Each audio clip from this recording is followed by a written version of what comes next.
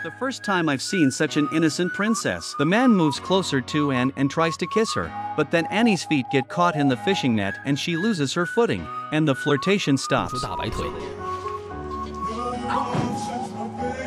So they decided to go out to the hotel, but as soon as they left, they were mobbed by reporters. It's all over. The princess of the country has been exposed to a scandal, and was kissed by a man, and she hit him with her slipper in anger. Apparently, she was being used. The situation was urgent and Anne had to hide from the press. She asks her classmates for help and the girls send her clothes and advise her to change, which they do in this makeshift dressing room. The girls immediately called out to the press so they wouldn't miss the moment.